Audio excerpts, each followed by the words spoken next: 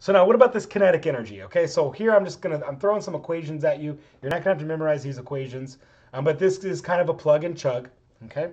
So the kinetic energy of a gas, this is the equation, is 3/2 times RT. So as you can see, when temperature gets bigger, the kinetic energy gets bigger, okay? Also that we can calculate the root mean square. So root mean square is just a fancy way of doing an average. It is a type of average, okay? So average velocity or root mean square velocity is given by the equation square root of 3RT(m). But now to use these equations, the units here are a little bit tricky, okay? The molar mass has to be in kilograms per mole, and the flavor of R we use has to be 8.314 joule per mole K. This will become, I think, a little bit more obvious as we move through the course, as we get into talking more about energy.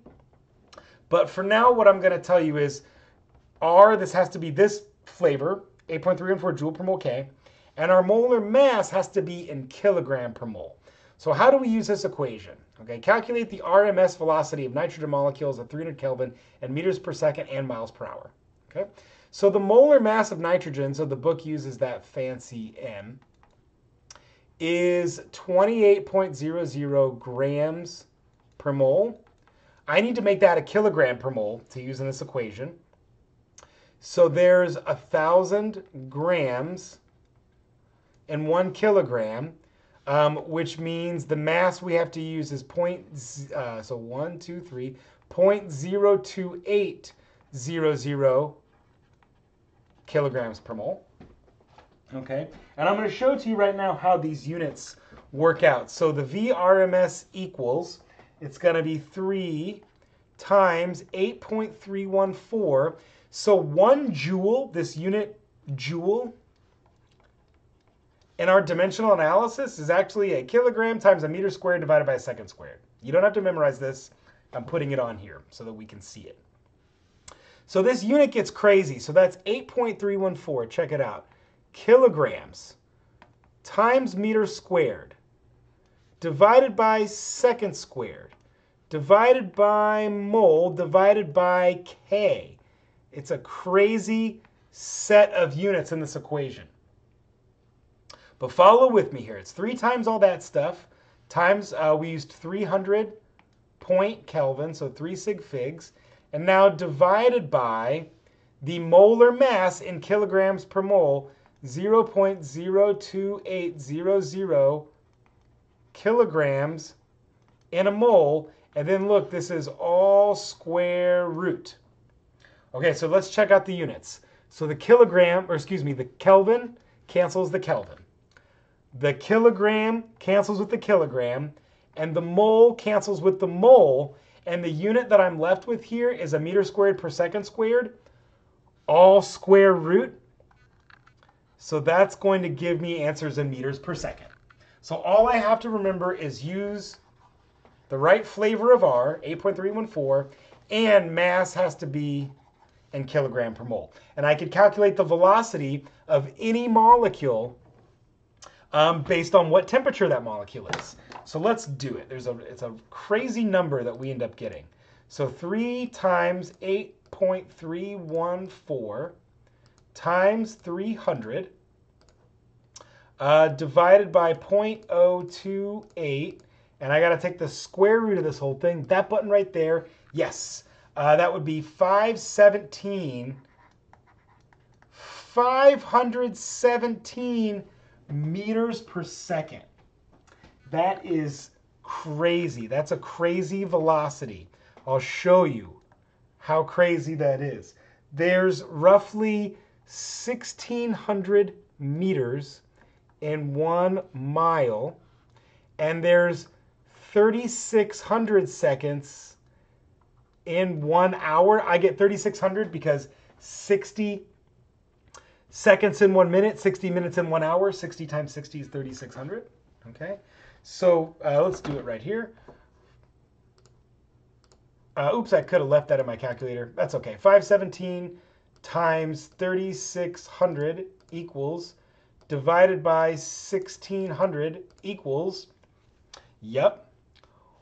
So 517 meters per second is the same as 1,160 miles per hour. Yes, this is for real. Okay? Molecules move incredibly fast. Right now, it's about 300 Kelvin. It's a little bit colder than 300 Kelvin, but all the same, there's nitrogen molecules zipping by me at 1,000 miles an hour. Seriously. Okay, so what is the significance of that number? I'm going to come back to these numbers in a little bit, all right, and talk about the significance. But mostly what I also want to make sure we remember, okay, these numbers are, they give me the average, okay?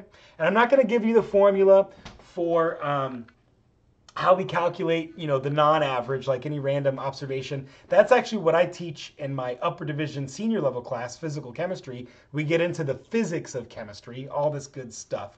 But let's talk about what this average means, okay? So here is a graph that I want to show you. Let's focus on the one on the left for now, okay? Notice this says a distribution of velocities. So it's a bell curve of velocities. That's where we get the average from, okay? The average velocity of any of these molecules is going to be given by this peak value, right? And check it out, if I trace that all the way down, at 300 Kelvin, we calculated that it was roughly 500 meters per second. Well, there you go, right? And notice that there's a distribution about those velocities, okay?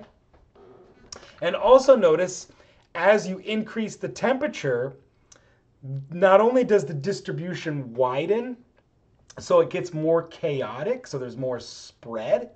So that's what we should interpret. So like if I have a Gaussian, or if I have a distribution that looks like this versus one that looks like this, okay? This bigger one has more spread about the average. So things, as far as, the molecules, it's more chaotic. There's more randomness going on, okay?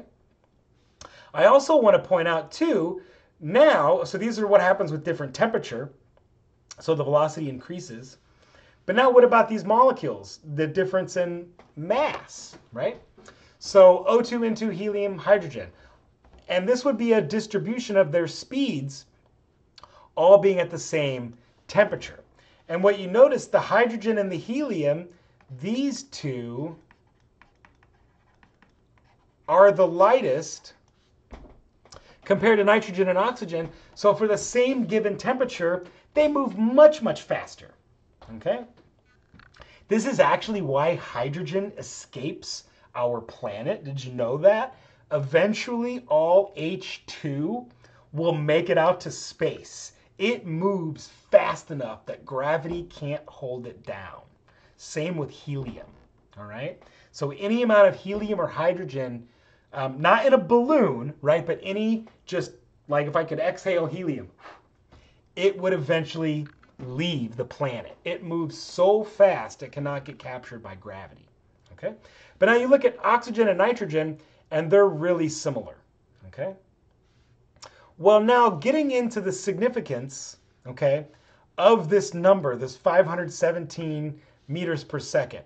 Well, as it turns out, the speed of sound, the rate at which sound travels at atmospheric pressure, is a mere 353 meters per second. But look at all these velocities, dude. They're like way higher than that. So what is the significance of this? Well, the significance is the following, okay? When I have, so I'm going to try to make a new graph. I might need a new page, but for now, let's suppose I have some distribution of speeds. Okay, there's the velocities, and then here's my fraction of molecules. I'll just say P for population or fraction, okay? And so this 353, it's actually going to be like somewhere around in here, okay? So it's kind of somewhere in the middle of this distribution. It's not quite the middle because we actually calculated that, for nitrogen, it's actually more like 517. But again, there's a pretty big spread in these velocities, okay? Well, as it turns out, the speed of sound is actually related to how fast pressure waves from a given vibration can collide with each successive molecule, right? So in my voice right now, let's see, can I add a new page? I'm going to add a new page at the end, okay? So here, like, I am blabbing away. So here's like my mouth and teeth and so on, right? And this is actually a pretty good drawing. Here's my nose. Okay, so when I'm talking, right, I'm making these vibrations. I'm actually vibrating the air in my trachea, okay? So that makes a wave front, which collides with the molecules in the air. And each wave front is actually a result of collisions with the next molecules, okay? And so we know that these molecules, on average, are actually moving quite fast, okay? 500 meters per second, 1,000 miles an hour, okay? Well, the speed of sound, the speed at which this is transmitted, is just a little bit slower than that. And that's because not all of these molecules that are in the air that are transmitting my sound, they're not all moving in the same direction. As I'm going to show you in the next couple slides here, these molecules are all like moving in this kind of random orientation. They're all moving around constantly all the time. So the speed of sound is just slightly less than the average speed that they're traveling because they're not like lined up in this perfect like 500 meters per second, go, like a bullet, right? They don't go straight off like a bullet at 500 meters per second. They're going in this random direction, okay? So that's why the speed of sound is a little bit less than what the molecule's velocities are. And now, as far as what that means for maybe something you're more familiar with when we talk about the speed of sound, if an object, like an airplane, right, or a jet, travels faster than this, it's slipping between those molecules. It's moving faster than what the molecules themselves can move. And it creates a sonic boom as a result. It's really cool. It's a really cool phenomenon, this whole idea related to speed of sound and the fact that it's actually these molecules zipping along that's transmitting sound for us. So of course that means there's no sound in vacuum. There's no sound in space. And any science fiction show you've seen where you can hear the explosions or lasers, pew, pew, pew, pew, pew, like stuff blowing up in space, not real, can't happen, cannot have sound in space, can't be done, okay? And as you might also guess, at a higher pressure environment, the sound is moving even slower because of the density of those molecules. You have to have even more collisions to move that wave front, so it slows down just a little. Or, excuse me, I said it backwards. It speeds it up because of the density. There's more of those molecules to advance that wave front. So if you've ever gone underwater with like your friend and you look at each other and you shout, it's kind of weird, right? Because the sound is getting to you faster than what you're used to. Okay,